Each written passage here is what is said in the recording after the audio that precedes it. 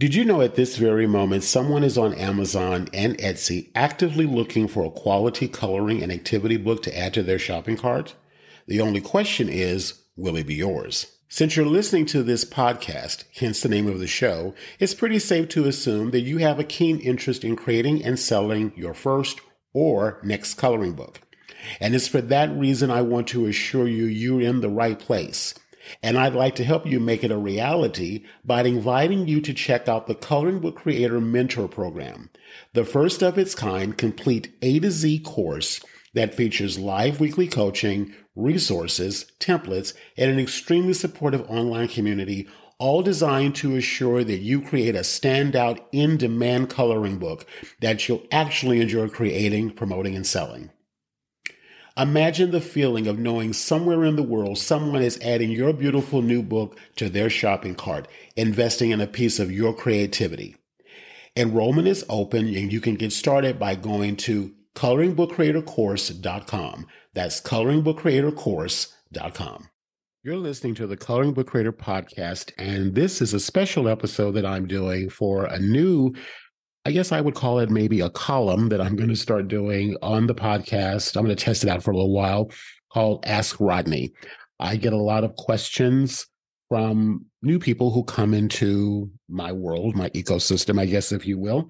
And one of the questions I always ask is, what are you wanting most right now? What are you needing help with? And what are you needing support with right now? And I've actually gotten quite a few really good questions.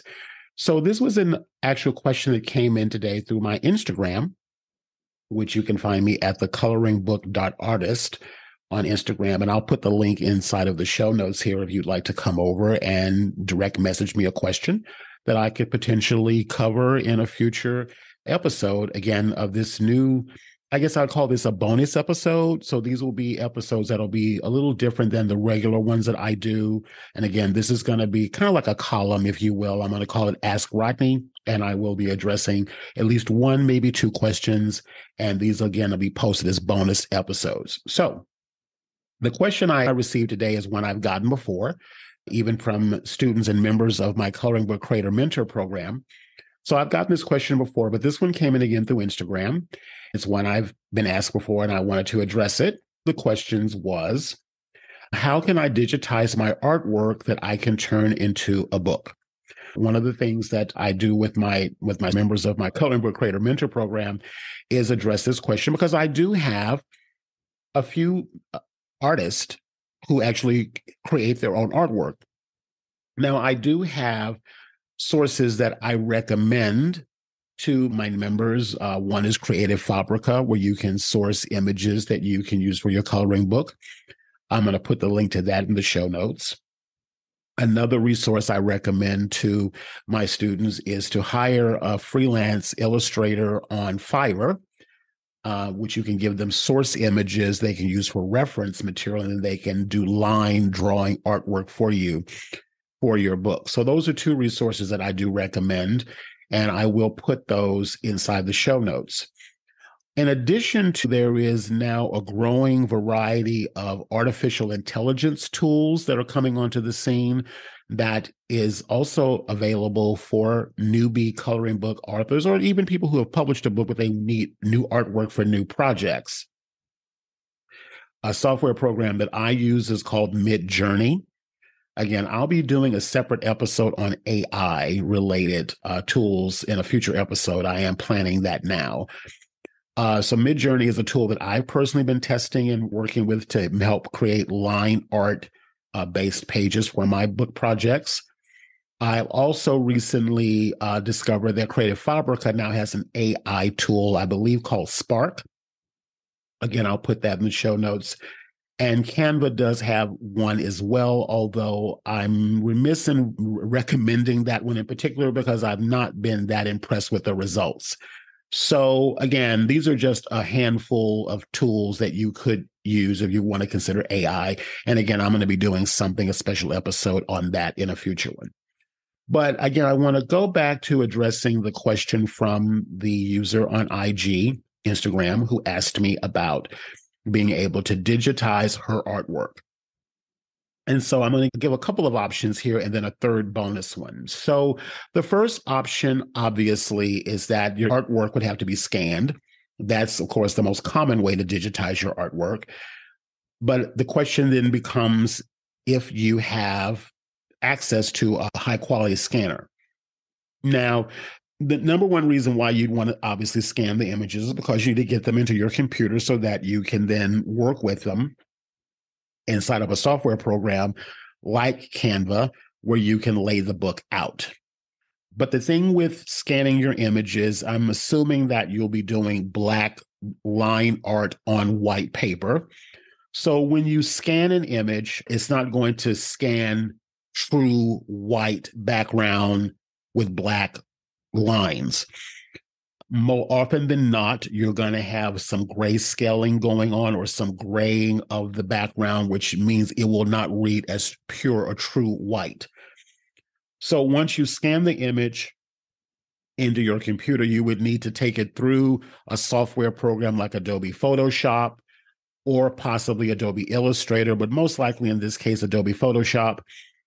And that is where you would then need to do additional adjustments in order to make your background pure white and have the line art be pure black, which again, when the scanning process, the black could read as a dark gray. And then the background could read as a very soft or pale, kind of a chalky white, not pure white, which is what you would want for your coloring book, unless you're doing reverse, where the background is black and the type is, or the line art is white. Even in that context, there's probably still going to require some cleanup of your image using an image editing software like a Photoshop or an Adobe Illustrator, because again, depends upon how your scanner is calibrated. There's going to be additional editing is going to be required. So with that being said, assuming that you don't have a scanner or access to one, or you don't have an image editing software program like a Photoshop or an Illustrator to do the additional adjustments that are going to be required, your next best bet is then to hire someone on a service like Fiverr to find someone that can do the cleanup for you. Now, what I did do was I did look up on Fiverr how to find someone that could specialize in Photoshop editing, and that's exactly what you would do. You'd go to fiverr.com. I'll put the link in the show notes, and you would type in the search term Photoshop editing, and that will yield you a variety of providers that you could contract with, that you could send your images over to them and have them cleaned up. So then the question becomes, how do you get the images that you send them? So going back to option one, if you scan the images using a scanner on your computer, if you have a scanner, or you farm it out to like an outside service like a Kinko's as an example, then you would have the images scanned, and then you would then get those images on, say, a flash drive or something of that nature. And then that's how you would upload those images to a Photoshop editor on Fiverr, telling them what you need to have done and let them do the cleanup for you, again, to make sure that the backgrounds read pure white, the lines are pure black. So that is, I guess, the secondary way that you can, again, if you don't have a scanner of your own at home, but you do need to get the images cleaned up, you could hire someone on Fiverr to do it. I will also go so far as to say this, even if you do have a scanner and even if you do have the skills, depending upon how many images you're going to place in your book, you might actually still want to go ahead and farm that out anyway, because again, unless you're an expert at this, or you've got the patience or the understanding or the time, it could take you a little while to clean those images up so that, again, you've got pure white backgrounds with clean black lines. Even if you do have the time and the software and the expertise for it, you still might opt to hire someone on Fiverr to do the cleanup for you. Again, I can't recommend anyone in particular on Fiverr. I would just say, again, go there and type in Photoshop editing in the search, and there's a variety of options there. Perhaps the one thing I would recommend is send maybe a couple of different people, maybe 3 people, to do a test. give them all in one image to do, tell them specifically and distinctly and clearly what you want, and let them do the work and see which one comes back with the best result at a price point that you are willing and able to pay. I cannot recommend how much you would spend for that. Again, I would just go and see if you could find someone that can do that for you. And I do know there are resources on Fiverr that can do that for you. The other option you can do, this is option 2, if you don't have a scanner, you could possibly photograph your line art with your camera phone. You want to make sure that each piece that you photograph, you want to make sure that it's in full frame and that it's close. You need to be able to get close in on the image so that the details and all of that are going to be displayed. So you could try that as an option to photograph with your camera phone your artwork. The number one thing that you would need to have is good lighting. So make sure that you do have that available to you. You are able to do some editing inside of your camera phone. I have an Apple iPhone, so I know I'm able to do some editing in there, but it still may not be exactly what you would need or want for your coloring book. So again, if you don't have a scanner and you don't want to go out and say use a service like a Kinko's to do that, then the next option is to photograph your artwork. Again, just make sure that it's in full frame and that you're getting all sides of the image and as close as possible without losing any of the edges or the borders. And then again, those photographs could then be sent to someone that you test on Fiverr to complete the process in terms of cleaning up the image and so forth. So that's the next option that you have. I'm going to take a break before I give you the third option to just share something with you that you may or may not be aware of. Did you know that you can actually repurpose the designs from your pages and place them on additional products like luggage, sneakers, tote bags, even socks, and a variety of other items that are available to you, a whole library of items that are available to you that you can repurpose your designs. And the interesting thing that you may not be aware of is that you can typically 10 to 40x your profit margin by being able to offer your existing coloring page designs on a variety of other ancillary products. So as you're looking at and exploring the different ways that you can repurpose your artwork, if you're not thinking about or thinking on those lines, this is something that you really want to put onto your thinking cap and actually have available in your toolkit. And it's one of the features and the things that I talk about inside my Coloring Book Creator Mentor Program. As a matter of fact, I have a whole course on how to publish your designs on a variety of different products and be able to sell them on sites like Etsy or Shopify or your own website, even through social media apps where you can set up your own store inside of, say, Instagram, for an example. So again, many people, when they think about additional products, they think about, or print-on-demand products as it's well known, they think of typically t-shirts and coffee mugs. But there is explosive growth in print-on-demand that has opened a door for a wide variety of high-value products that you can place your designs on. So if this is something that you'd like to know more about, in addition to publishing or as you are producing your book, I would like to invite you to schedule a 15-minute, no-pressure conversation with me to explore your coloring book idea or project and explore if the Coloring Book Creator Mentor Program is right for you. Now, the thing I want to make I'm very clear about, this is no pressure conversation, just an opportunity for us to connect one-on-one and explore if I can be of service to you and if we're possibly a right fit to work together. So you'd like to explore the variety of additional ancillary product income streams that you could develop based on your book. Again, I want to invite you to reach out to me on Instagram. I'll put the link in the show notes. We can schedule a 15-minute conversation and see if we're fit to work together. Again, no pressure whatsoever. All right, back to the episode.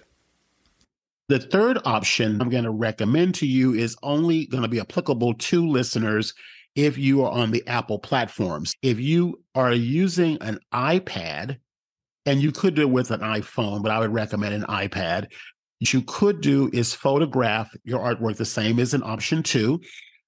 And you can use a software tool called Procreate. And Procreate will allow you to open the image up in the software. This, what I'm getting ready to suggest, is a little bit more advanced. So again, you would have to have Procreate. You'd have to understand how to use the tool. But what I do know of it is that it works similar to Photoshop, where you would have layers. So without going too far down the rabbit hole with it, Photoshop, basically, each element of your image could be on a separate layer, and each layer lays on top of the other one. Procreate acts very similar. So what you would do is say, take your, obviously iPads have cameras on them. So you would take a photograph of your image using the camera on your iPad. You would open it up in Procreate. You could add a layer on top of it. So it's like you're laying another sheet on top of the sheet of your artwork. All this is all inside of the iPad. And you could make that top layer be white. Then there's a way to change the opacity of that layer so that the image underneath, i.e. your original artwork, bleeds through. You can see it. So the lower the opacity, the more of the image shows up. So you want enough of it that you can clearly see all the details and everything. Now, this, what I'm getting ready to tell you, is a little bit more painstaking, and you may not choose to do any of this, but I just want to put out there as an option. So again, with the image underneath the layer on top, that you change the opacity to make the image beneath bleed through or show through, then you would use the Apple Pencil. And then again, you would need to understand how to use Procreate to do any of this. And again, this isn't a Procreate lesson. I don't teach Procreate, so you would have to figure this part out on your own. But what I would say is, using your Apple Pencil and certain brushstroke marks within the Procreate software, you can trace your original artwork onto this new layer. So again, you've got like a sheet of paper on top that is more translucent, so that the artwork, the original artwork, is showing through. You would then use the Procreate tool to then trace your whole artwork out. And essentially what you're doing is you're recreating the original page using this tool. Then once you have got it as close to exactly what you want, then you would then essentially change the opacity back to a pure white, so that the black lines that you created is still layered on top, and then you can delete the original image underneath. Now, again, you would have to have an iPad, you would have to have the Procreate software, and you would have to have an Apple Pencil, and you would have to understand how to use Procreate to be able to do all of this. What I would recommend that you do, to go over all three options again, probably the easiest and most efficient one is option one: scan your images through a flatbed scanner. Either you own one of your own, or you farm it out to a service like a Kinko's. That's option two. Then you would either use Photoshop yourself to clean up your images, meaning that you want to make sure that the background is not a gray or off-white or off-gray, but a pure solid white, and that the line art is a pure black. If you don't have Photoshop, then the next option to do is then to send it out to Fiverr and have it done there. You would go to Fiverr and type in Photoshop editing, and you would find a myriad of different people that you could potentially get them to do it for you. Maybe pick a couple of them, send out one image to them, do a test to make sure they can give you what you want, and then send them the rest of your artwork to be able to do that for you. They're going to give you back a digital file. I would recommend that that file be a PNG file, which is a higher resolution web image.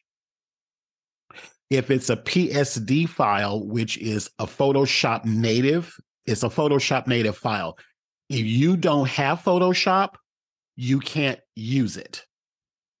And the other thing that you also don't want is for them to send you a PDF file, because again, in order to assemble your images inside of a book file, which you would most likely make in Canva, that's what I teach about in the Coloring Book Creator Mentor Program. I show all my students how to lay their book out in Canva. Well, the only two image types that you can upload to Canva is either a JPEG or a PNG. And I always would recommend that you do a PNG. It's a higher resolution file, and anyone who's doing your editing for you on Fiverr can give you a PNG file. So make sure that when you hire someone to do that, is that they deliver it back to you as a PNG file. That way, there's not going to be any issue with Canva and you uploading that image to that software in order to be able to lay out your final book. If you have the whole Apple system, you've got the iPad, you've got Procreate. Again, I'll put the links to all of this inside the show notes. You can go check it out. Then that could be a third option, but just know that's going to take you some time to do. But the advantage of possibly getting familiar with Procreate and using that system is that you could potentially start to create your original artwork pages if you're hand drawing and you're fine with drawing digitally. Then you could do the original future pages in Procreate to begin with, and then it's a done issue. There's nothing to go and digitize later because you already created the original artwork inside of a software program like Procreate. And again, Procreate is only for the Apple platform. So I want to make sure that I'm really clear about that. At the time I'm recording this may change in future, but at the time I'm recording this, the Procreate program is only available for Apple users. All righty. So there you have it. Those are your three options for digitizing your artwork. Feel free, if you do this and you do want to share the results or what came of this, if you're listening to this episode and you want to share the results of what you've done, I have a free Facebook group called Coloring Book Creator Live. And I'll put the link to that in the show notes. It's a free Facebook group and you can join that group. And if you'd like to share maybe an image or two from what you're going to put in your book, that would be great. I'd love to give you some feedback and support. And that's basically what I have for you. I want to start doing this at least a couple of times a month. I want to do a bonus episode where I take a viewer question and address it on a special podcast episode. This one went a little longer than maybe I wanted it to be, but I wanted to make sure I covered all the options. I look forward to seeing what else comes through. I have some links here in the show notes. If you're interested, I know I've spoken about the Coloring Book Creator Mentor Program. If you're interested in that, there's a link there that you can go check that out. And I would love to support you that way. And again, a link to my Facebook group, Coloring Book Creator Live. Thank you for your questions. I look forward to seeing more questions come through. If you want to send me a question about anything related to coloring books, anything we're doing with marketing your book, or anything of that nature, follow me on Instagram at coloringbook.artist. And you can DM me a question there, and I will store it for future Ask Rodney bonus episodes of the podcast. So with that said, this is Rodney Washington, your host, signing off. Thank you so much for listening and supporting the show. There are a lot of podcasts you could be listening to, and I just want to take a moment to say thank you because I don't take your time for granted. Before you go, I'd like to ask if you found the interview you just heard valuable, that you share the show. You know, the more listeners means more creators like you can have the tools and resources and inspiration to create beautiful, meaningful coloring and activity books. Lastly, if you or someone you know has been thinking about creating a book, invite them to check out a special on-demand training where I'll help future authors uncover a sellable coloring book idea. Think of it like an idea jumpstarter kit for finding, validating, and developing your first or next coloring book idea, and it can be yours for just $10. You can snag your copy at coloringbookidea.com.